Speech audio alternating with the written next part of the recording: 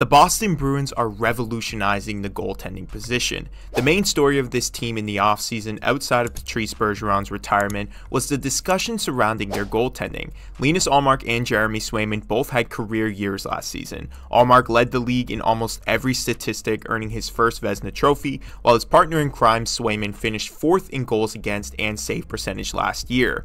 While most people expected to see Ullmark in a different sweater this season, the Bruins opted to keep both goalies after arbitration concluded with Jeremy Swayman. Currently, the Boston Bruins are giving around $8.5 million to their goaltending this year, which is around 10% of their salary cap and is top 10 in goaltending spending across the league. So why are we talking about this? And how did Boston revolutionize goaltending just by signing 2 guys? Well, the Bruins started the season dedicating themselves to a platoon-style goalieing system, meaning each guy would play half the season and share the net in rotation. And after every game, for the most part, the Bruins have kept up with this rotation style. Compare this tandem system to other teams across the league and through history, and you'll notice that there are a lot of other teams beginning to realize how effective this model can be and how it can actually help preserve goalies from the wear and tear that usually comes from playing full 60-game seasons. So to prove this, let's compare the current Bruins tandem situation to another team in the league that is currently using the traditional starter backup goaltending style in the Colorado Avalanche to see which one will be more effective.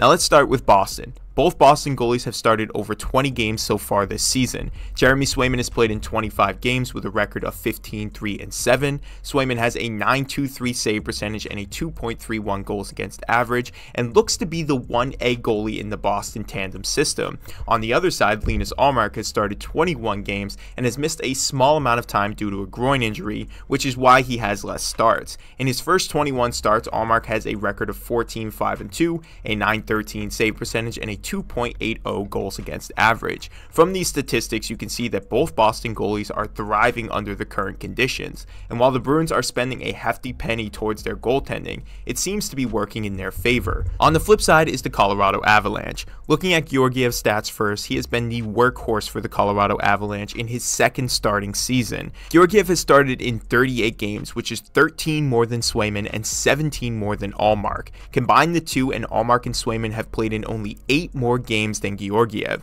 In his 38 games, he has a record of 25-11-2, but his statistics aren't exactly stellar even though he has been winning the majority of his starts. Right now, Georgiev has an .896 save percentage and a 2.98 goals against average. Meanwhile, his backup has only started in 8 games with a record of 4-3-1 and a save percentage of .895 and a goals against average of .316. In this traditional starter backup role, both guys are struggling. Georgiev is being overwhelmed, and Prevestov isn't getting enough quality starts to really prepare himself for more in-game scenarios. While the Avalanche are performing well, given the state of their goaltending, they could just be in a much better place if they had a guy who could help out Georgiev. So what's the point here? The point is that Boston has been able to take a year that was meant to be a rebuilding phase for their franchise and turn it into a successful season because they have reliable guys in net that can bail them out in a bunch of different situations. If you look at Colorado, their roster is in their prime and fresh off a cup-winning season 2 years ago. Now, if this team had some consistency and dependability from both goalies, they may be seeing more success this season and could have a better opportunity to win their division.